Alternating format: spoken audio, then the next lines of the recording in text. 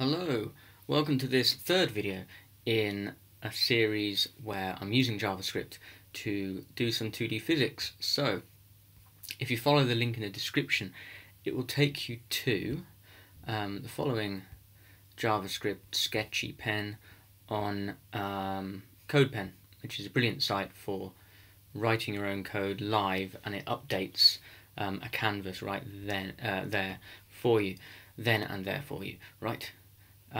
So you want to find, or the link will take you straight to where we left off in the last video. So this is where we had key input working and the ability to create these squares. I'm just going to make a couple of towers. One's fallen over already, and then we can use once you've clicked the canvas, remember, you can then use the arrow keys to move the ball around. Now we can. This is a lot of fun. I don't know why this is so much fun to move around and hit things. By the way, now that we can create squares, you can hold a square with the mouse, or if you're on a touch screen, you can drag it around. But you won't be able to get hold of the circle, because it will create a little square, and the mouse constraint will grab hold of that instead of our ball. So it's the arrow keys for the ball. So in this tutorial, we want to be able to work with collision events, meaning if we hit a box, we can do certain things, and we also want to know which object is hitting which other object to decide what to do. A different thing might happen depending if it's two boxes hitting each other, or whether it's our little plip ball hitting a square. So I've already been quite successful in getting this working. So we want to get to something like this. So I've just switched pens, something I've already prepared. So now you notice when I hit the squares, they go red. They also get larger when I hit them. So from there, you can definitely make a massive range of different kinds of simulations and games. Once you've got events, on top of having the basic physics working, and then we worked out the key input, you can make a massive host of games, and you can host them right here on CodePen, which is why I'm working from there. Right, so we'll allow that to evolve and grow. We'll go back onto our previous sketch. So we haven't got any collision events working. Collisions themselves are working, as you can see, and we've got the input working, but not the collision events. So the first thing we need to do in setup, and perhaps at the end here, is to switch on the collision events. So we'll do that by writing redhen 2D physics dot. So that opens up to a load of functions that I've written in. I've not really written a library, it's just a wrapper for matter.js, written by Liam Brumit. That's the library that's doing all the physics. So we then type setup collisions, and that might break, yes, our code, because in that setup collisions it refers to a callback function. So if that doesn't exist yet, it will break. So I've got to write a function now called myCollision, and it will take an event. And now that we've got the body of the function, things should work. I thought it wasn't going to work for a second, and I really didn't know what to do next, because I thought that was right, and it is right.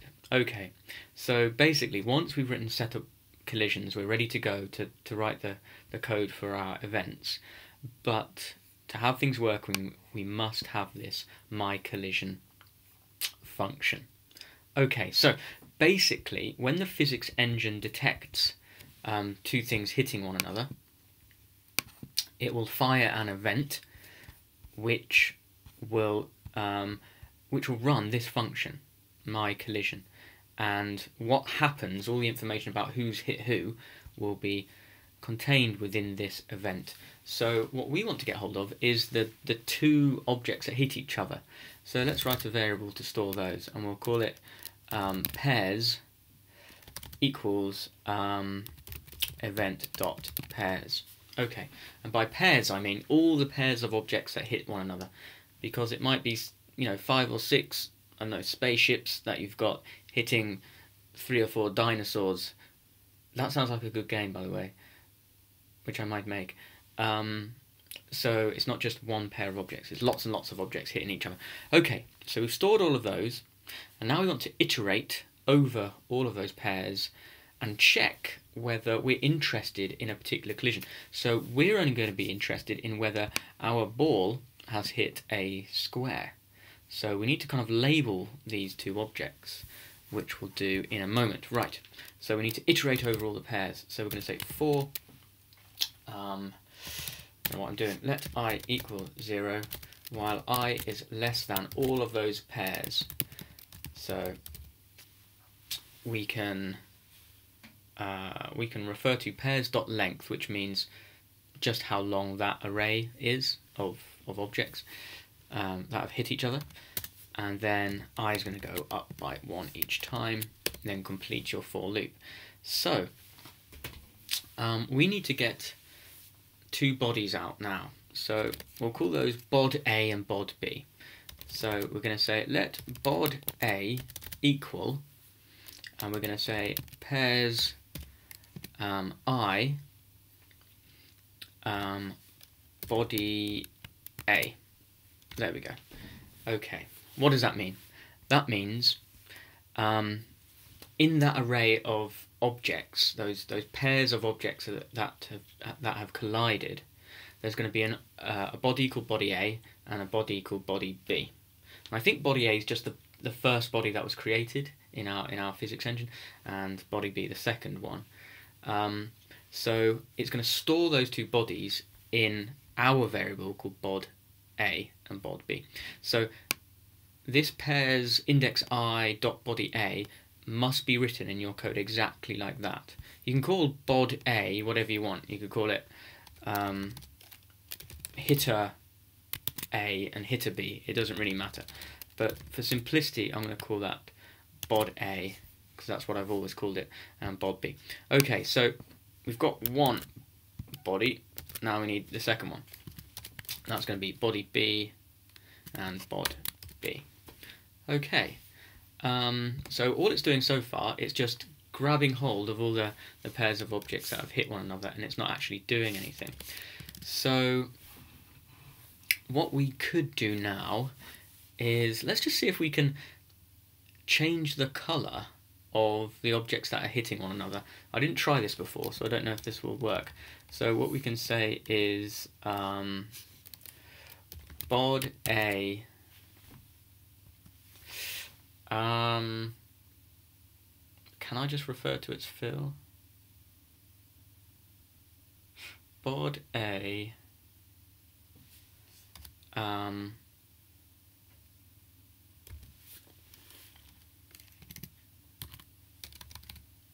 going to have to cheat. I'm going to have to go to my code. How do I grab hold of that body? I can do it in there.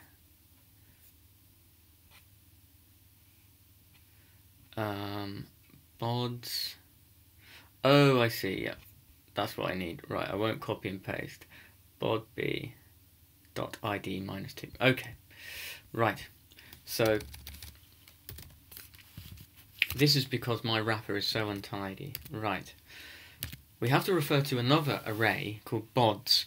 Now bods is all of the physics bodies that exist, and so we've got the edges, which are hard, so that's 4 bodies there.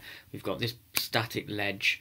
We've now got that cube, which I've created under here. We've got this circle and that cube. So all of these are bods. So it's an array, so you can refer to body A by this little trick. We can say bods, what is it? Bod A ID -2. Now I can get hold of its fill color, I believe, and I can say equals color. Let's just make it go, I was going to say black, but that would be quite dramatic. Let's just make it go white or something. There we go. So make it go white. if it hits anything. Brilliant. So we see when the ball hits the ground, it went white. And also you'll notice the ground, because it was created earlier than this square that dropped, it went white because bod A is what we're referring to. Okay, so now you can see we've actually got our a collision event working already. What we want to do is to check whether it's not just any body that's getting hit, but just our circle and the squares. So we don't want the ground involved this time. Okay, so we need an if statement. We want to say something like, if body A's label equals, let's say plip, then you can turn it white, but don't turn the ground white. We'll make it go red, green, blue. I don't know. We'll make it go white again. Okay. Oh, I know. We'll make the stroke color change. Then stroke equals red. Red's a good color, and I think we should make the stroke weight a bit bigger, a bit thicker, so that we can see that that's happening. Okay.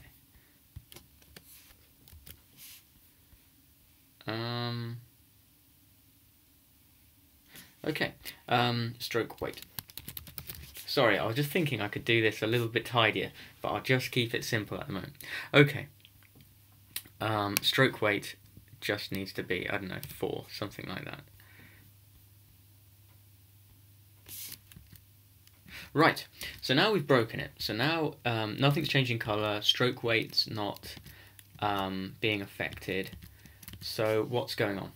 And of course it's because bod's A label does not equal plip. We need to go and label our circle. So in setup, where do we create our circle? Here he is. And we're saying plip equals the last object created. So if you remember from the previous tutorial, you can store these objects in a variable that we create. So we've created plip up here as a variable, and we're saying plip equals the last object that we happen to have created, which was the circle. So we're basically putting that circle inside this variable plip. So we can now say plip, we want to, do I call it make label or just label? I think I just write label. Is it label? Let me just cheat again. Well, we'll see if it works.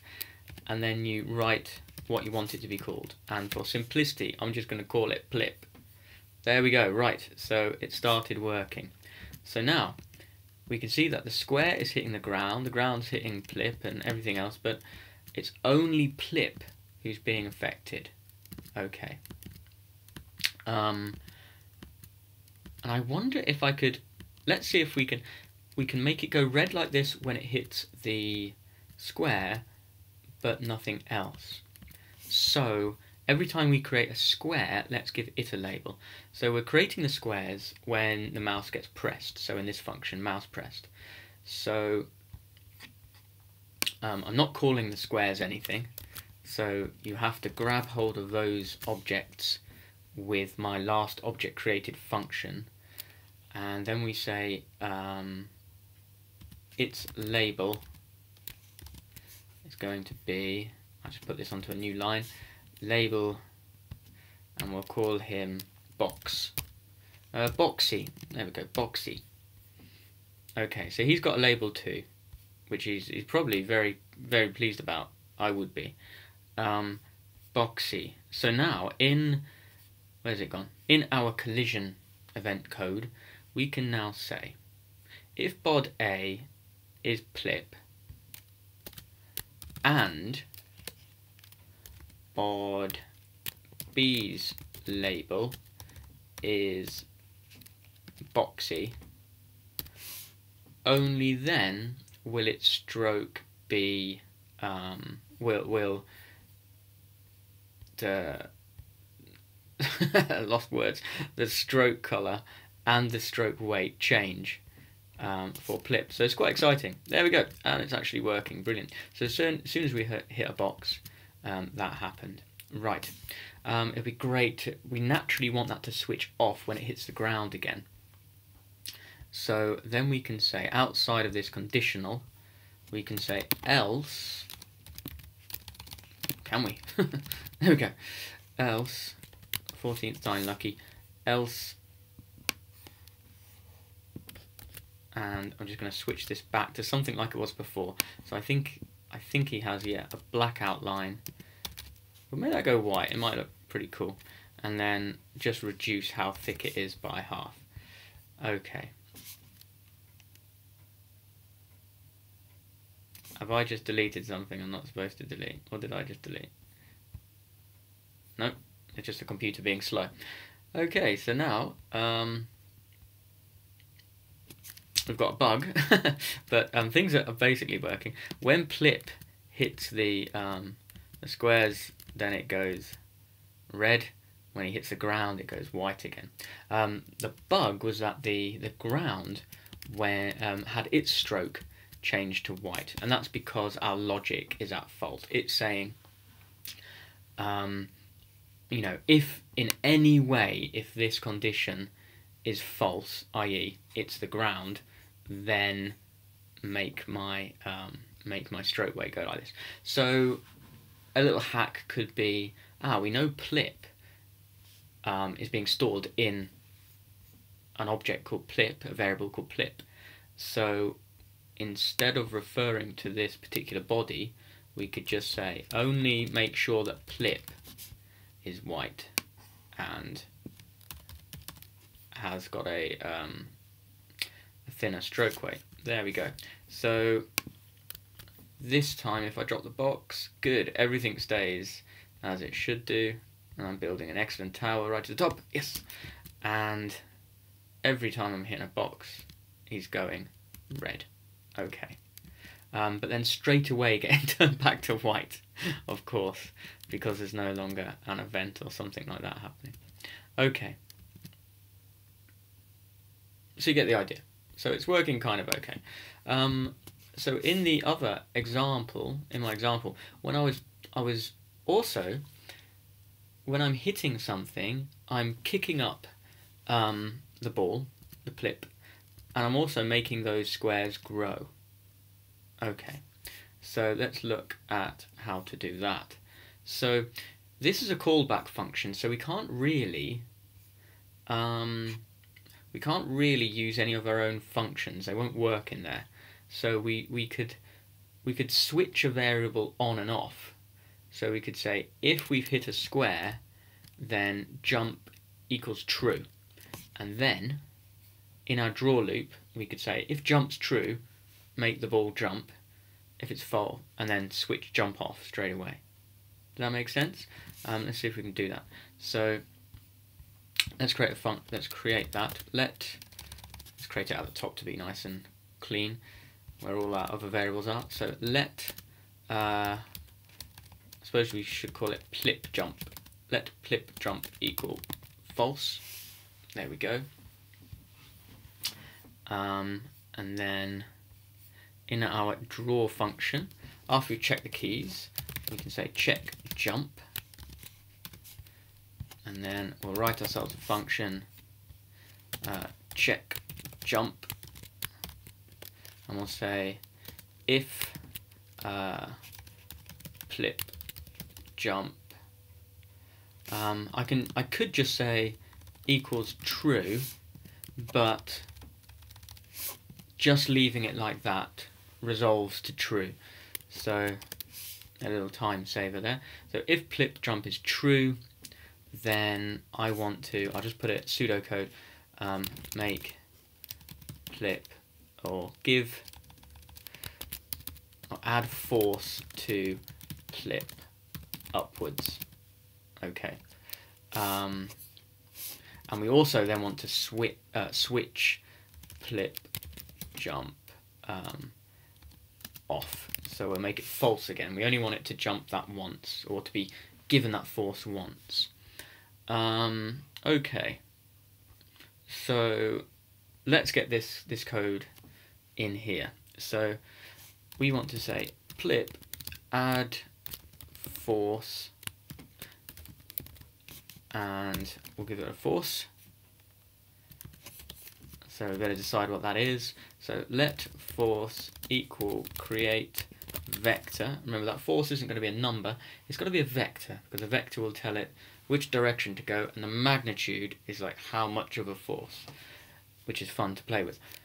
So vector, we don't want any x direction, so that's going to be 0, but we do want to go -1, and we only need to have that as 1. We're going to play with unit vectors at the moment, so we just want a pure direction. A unit vector, i.e.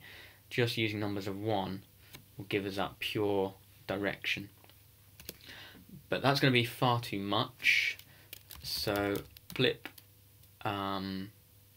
force, which is a vector, so we can use P5's vector function mult, which just means multiply, and then something like 0.04, I think, gives us a nice jump. Okay, so that should happen when we hit a square, but we've not written the code to turn that kind of plip jump switch on.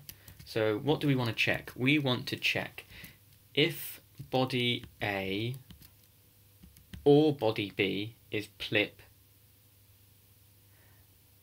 and body A or body B is one of these squares, is a boxy. Okay, and that'll make plip jump. I'm running out of disk space again.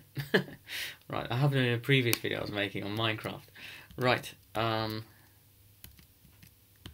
so, right, let's go and write that logic, and then I must stop the video before my memory runs out. Oh no, that's gonna happen like every 5 seconds or something. I'll leave it up there next time. Right, where's our? I can't leave it up. I can't. Right. Collision function. I'm running out of memory up here as well. Okay. Right. I'll leave it up there. So we want to say. Oh, actually, we've already done the logic. We've got plip hitting a box, haven't we, from our previous things? So this over here, we can just say plip jump equals true. Oh, just one line of code. Will that work? Save that. So we've got square over here, square over here. I'm building it up. I just want some towers. Oh my god, I'm not very good at towers. Okay, it's definitely worked. So when we hit Boxy, he gets thrown into the air with that force. So I've definitely made this jump force too big. So let's reduce that by a factor of 10. And build my tower. Brilliant. Now you can see he's just receiving a little kick. And it gives the effect like, as though he's bouncing on a trampoline or something. Okay, I think I'm going to leave the video there. I didn't do the final thing, which, if I look at my other video, is to make these squares actually grow. So I'll just show you the code for that. I won't go through it. But there we go. As you see, every time we're hitting the square, we're making the square get larger. So I'll just quickly show you how I did that. Check keys. I'm looking for my collisions. Right. So there's jump equals true. So it's similar to plip jump. That's what that is. And what I'm saying is S equals basically the body which resolves to the box. So bod B, I'm asking here, if that is the box, record what body that is in S. Does that make sense? So I've made a variable S and I'm storing that box. So every time a box gets hit by plip and plip only, S will be that box. So what I'm saying in my jump function, so this is very similar to what I've just written, and then all you need to say is S make scale and then whatever scale you want. So if you want it twice as big, so an exponential growth, Whoa! There we go. It will do so. I've put a cap on here. I've said if it's S's diameter, as long as it's less than the width, a third of the width, then you can make it get bigger so it doesn't fill the screen. Right, there we go. I hope that was helpful. I hope I've got some memory left.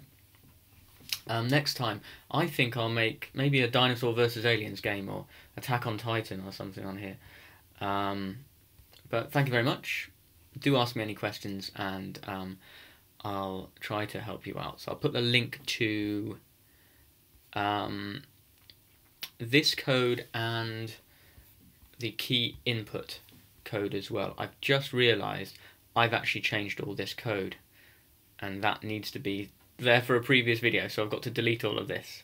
So I'll give you a link to this one, so the finished stuff, but also I'll take off all the junk. What I should have done, not junk, the code that we just did, what I should have done at the beginning of the video is forked this, because that just copies all of this code in another file, which I could have saved. Anyway, there we go. I hope that's useful. Goodbye, see you next time.